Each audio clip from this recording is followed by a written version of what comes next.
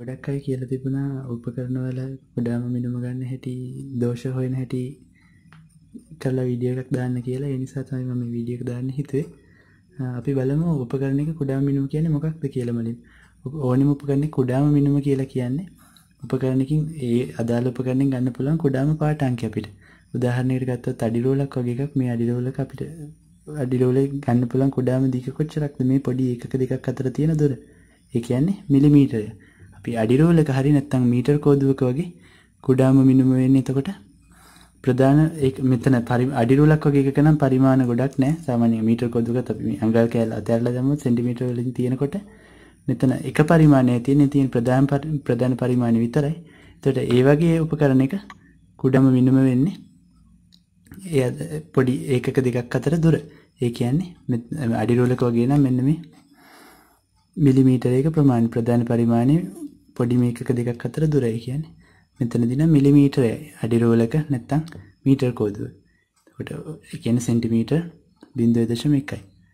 ඔය ඇවිල්ලා අඩි රෝලක් වගේ. ඒ වුණාට දැන් ඕක අපි ඊට වඩා සෙන්සිටිව් ඉන්ස්ට්‍රුමන්ට්ස් වලට යනකොට ඒ කියන්නේ වර්නියර් කැලිපරය නැත්තම් අපේ ගෝලමානය නැත්තම් මොකද්ද චලාන් වීක්ෂය ඔය හැම එකකම අපිට මේ වගේ ප්‍රධාන පරිමාණයක් ඇරුණාම තව පොඩි වර්නියර් පරිමාණයකුත් තියෙනවා. ඒ කියන්නේ ඒ වගේ උපකරණ වල ප්‍රධාන පරිමාණය එක්ක වර්නියර් පරිමාණයකුත් තියෙනවා.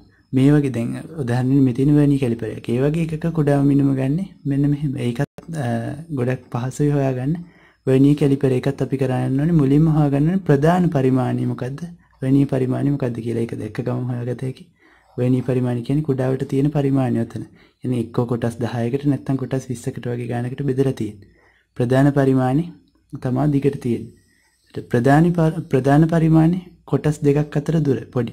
අපි හිතමු මේ වර්නියර් කැලිපරේ බෙදලා තියෙන මිලිමීටර් භාගයකට නම් එතකොට ප්‍රධාන පරිමාණය කොටස් දෙකක් අතර දුර වෙන්නේ මිලිමීටර් භාගය. නැත්නම් සමහර වර්නියර් කැලිපර තියෙන මිලිමීටරෙන් මිලිමීටරයට බෙදලා තියෙන. එතකොට ප්‍රධාන පරිමාණය කොටස් දෙකක් අතර දුර වෙන්නේ මිලිමීටරය.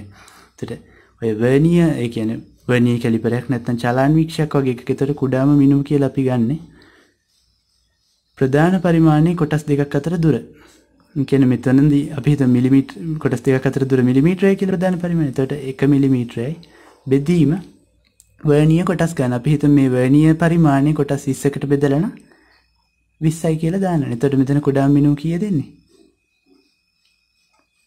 1 බෙදීම 20යි. ඒ කියන්නේ 0.05යි මිලිමීටර. එතකොට ওই විදිහට තමයි වර්නියර් පරිමාණ තියෙන උපකරණයක කුඩාම මිනුම හොයාගන්න. එතකොට කුඩාම මිනුම කියලා කියන්නේ ප්‍රධාන පරිමාණයේ කොටස් දෙකක් අතර දුර බෙදීම වර්නියර් කොටස් ගන්න. වර්නියර් පරිමාණයේ කොටස් ගන්න. කොටස් 10 නම් කොටස් 10න් බෙදන්න ඕනේ. කොටස් ගණන මෙතන 10ක් තිබ්බොත් 10න් බෙදන්න ඕනේ. 20ක් තිබුණොත් 20න් බෙදන්න ඕනේ. ඒන උත්තරේ තමයි කුඩාම මිනුම වෙන්නේ. එතකොට තව අපිට තියෙන මයික්‍රොමීටර් ස්ක්‍රූප් ප්‍රමාණය ගෝලමානි ඒ දෙකෙත් මේකෙන් වැඩි වෙනසක් වෙන්නේ නැහැ. ඒකේ තියෙන එකම වෙනස වෙන්නේ අපිට රේඛීය පරිමාණිකුයි වෘත්තාකාර පරිමාණිකුයි දෙකක් තියෙන. ගෝලමානෙත් එහෙමයි මයික්‍රොමීටරෙත් එහෙමයි. ඒකෙත් එකම විදිහට යන්නේ. ඒකේ අපි වචනයක් දෙනවා අන්තරාලය කියලා. අන්තරාලය කියලා කියන්නේ ඕක දැන් ගෝලමානෙ හරි අපේ ස්ක්‍රූප් ප්‍රමාණය හරි වටයක් කරකවනකොට ප්‍රධාන අක්ෂය දිගේ ඒක ඇදිලා යන ප්‍රමාණය. කියන්නේ ඒක සාමාන්‍යයෙන් ප්‍රධාන අක්ෂයේ තියෙන පොඩිම කොටස් දෙකක් අතර දුරම තමයි එක වටයක් කරකවනකොට යන්නේ. අපි එතකොට මේ වගේ එකක කුඩාම මිනුම කියලා අපි ගන්නෙ අන්තරාලය බෙදීම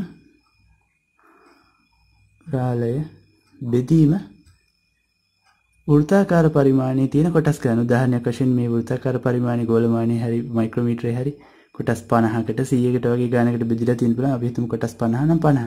එතකොට මේ රේඛීය පරිමාණය අපි හිතමු මිලිමීටර එක ගානේ බෙදලා තියෙනවා නම් කොටස් දෙකක් අතර දුර. එතකොට 1 මිලිමීටර බෙදීම 50. ওই විදිහට තමයි ගෝලමානේ නැත්නම් මයික්‍රොමීටර ස්ක්‍රූප් ප්‍රමාණය කුඩාම මිනුම ගන්න. ඒකත් වර්නියර් පරිමාණයක ගන්න කුඩාම මිනුමෙන් මහ වෙනසක් වෙන්නේ නැහැ. එකම විදිහ. එතකොට අපි බලමු භාගික දෝෂය කියලා කියන්නේ මොකක්ද කියලා. දෝෂ වලට આવොත් එතන අපි භාගික දෝෂය කියලා ගන්නේ කුඩාම මිනුම අපි ගන්න මොකක් හරි වර්නියර් කැලිපරයකින් වෙන්න කියමු. එතකොට ඒකේ කුඩාම මිනුම නැත්තම් ඔයාලට ගන්න පුළුවන් කුඩාම මිනුමෙන් භාගය කියලා. දෙකම ප්‍රශ්නයක් නැහැ. සාමාන්‍ය කුඩාම මිනුම බෙදීම අපි ගන්න පාඨාංකය අපි උදාහරණයක් විදිහට කියමු අඩි රූලක් භාවිතා කරලා මෙතන ලියන කුඩා මිනුම් බෙදීම පාඨාංකය තමයි භාගික දෝෂය වෙන්නේ අපේ. අපි හිතමු අපි අඩි රූලක් පාවිච්චි මීටර කෝදුවක් පාවිච්චි කරලා සෙන්ටිමීටර 10ක් මනිනවා කියලා. එතකොට අපේ භාගික දෝෂය වෙන්නේ අපේ ඒතර අඩි රූලක කුඩා මිනුම ඇවිල්ලා මිලිමීටර 1යි ඒ කියන්නේ සෙන්ටිමීටර 0.1යි. අපේ පාඨාංකය දැන් අපි මැනලා තියෙන සෙන්ටිමීටර 10ක්. 10යි සෙන්ටිමීටර. එතකොට අපේ භාගික දෝෂය කීයක් වෙනවද? 0.01ක් වෙනවා. නැත්තම් 100න් එකක් වෙනවා. ඔහොම තමයි භාගික දෝෂය හොයන්නේ. ඒත් එක්කම ප්‍රතිශත දෝෂය කියලා කියන්නේ මොකද්ද කියලා හොත් ප්‍රතිශත දෝෂය කියලා කියන්නේ භාගික දෝෂය වැඩි කිරීම 100. ඒ කියන්නේ දැන් මේකේ නම් අපි ගත්ත උදාහරණේ නම් අපේ ප්‍රතිශත දෝෂය වෙන්නේ 100ට 1යි. එහෙම තමයි භාගික දෝෂය ප්‍රතිශත දෝෂය හොයාගන්නේ. ප්‍රතිශත දෝෂය කියන්නේ භාගික දෝෂය වැඩි කිරීම 100. එතකොට ඒක ප්‍රතිශතයක් විදිහට එනවා. සාමාන්‍යයෙන් අපි උපකරණයකින් ගත්ත පාඨාංකයක් නිවැරදි කියලා කියන්නේ මම මෙතන ලියන්නම් ප්‍රතිශත දෝෂය කියලා කියන්නේ භාගික දෝෂය වැඩි කිරීම 100. එතකොට අපේ මේ අදාළ උදාහරණේ භාගික දෝෂය උනේ 0.01යි. එතකොට ප්‍රතිශත දෝෂය වෙන්නේ අපේ 100ට 1යි. ඒ කියන්නේ අපේ මීටර කෝදුවක් පාවිච්චි කරලා සෙන්ටිමීටර 10ක දිගක් මෙන්නහම වෙන භාගික දෝෂය තමයි කියන්නේ කුඩාම මිනුම බෙදීම අපේ පාඨාංකය තමයි භාගික දෝෂය වෙන්නේ. ඒක 100න් වැඩි කරාම තමයි ප්‍රතිශත දෝෂය එන්නේ. ඔතන අපිට ප්‍රතිශත දෝෂය 100ට 1යි කියලා. සාමාන්‍යයෙන් මිනුම උපකරණ එක අපි නිවැරදි මිනුමක් කියලා කියන්න නම් අපේ ඒ අදාළ මිනුමට අදාළ ප්‍රතිශත දෝෂය 100ට 1ක් හෝ ඊට වඩා අඩු වෙන්න ඕනේ. එතකොට තමයි අපි කියන්නේ අපි ගන්න මිනුම නිවැරදි කියලා. ඉතින් ඔහොම තමයි අපේ ඔසස් වලට පාවිච්චි වෙන උපකරණවල කුඩාම මිනුමයි භාගික දෝෂය සහ ප්‍රතිශත දෝෂ ටික හොයාගන්න.